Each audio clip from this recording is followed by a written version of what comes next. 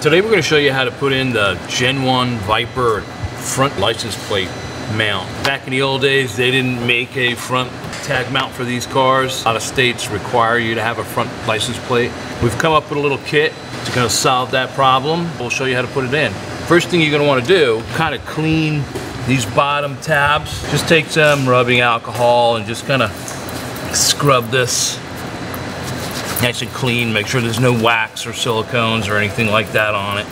It's really pretty much the only preparation you got to do. Now, what you need to do is loosen a couple of bolts. In this opening, there is the release lever for the hood.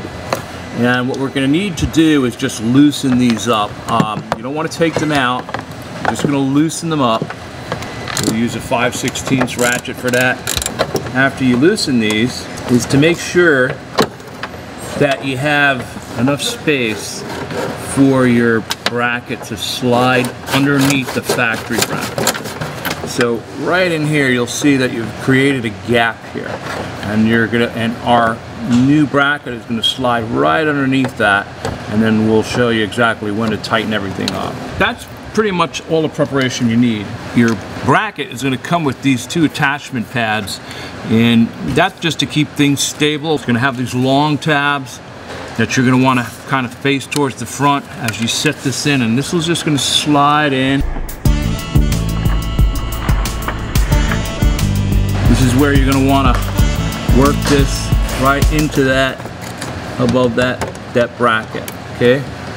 Now, you're just going to push this in. Your bracket is going to come with these little tabs here. And what we're going to ask you to do is to just bend these down around the lip of the bumper grill.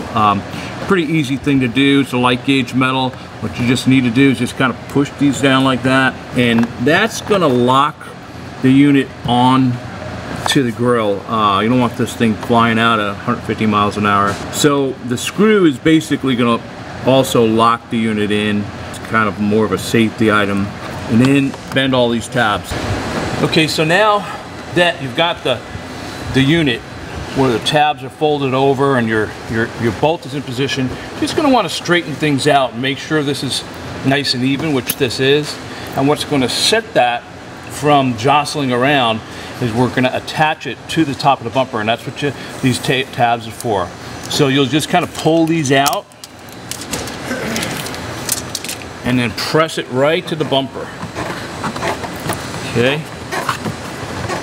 Now that's going to lock that in there pretty good. So now that you've got your license plate frame mounted and secure, the last thing we're going to ask you to do is to put this little stabilizer block in here.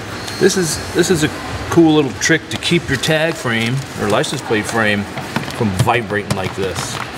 So all you'll really need to do is to clean this up really good, make sure there's no road grime or dirt or wax or anything on that. And you can do that by scrubbing it down with a paper towel and some household rubbing alcohol. And then simply you're just going to peel this and then just stick it right smack in the middle of your Gen 1 Viper's center tooth. Now, when your tag frame is mounted, that's going to be nice and stable. Your kit is going to come to you also with a nice stainless steel license plate frame. We made this whole unit out of stainless.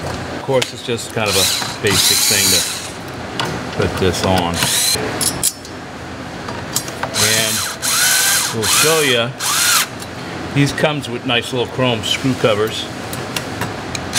We'll show you, once the bracket is on, you know, it's not actually hitting the car, and you don't really see the bracket. And we think it's a nice stable unit. Once you're done, you're just going to go in and just snug those two bolts back to their, to their original tightness, and that'll secure this from any possibility of this slipping out for any reason.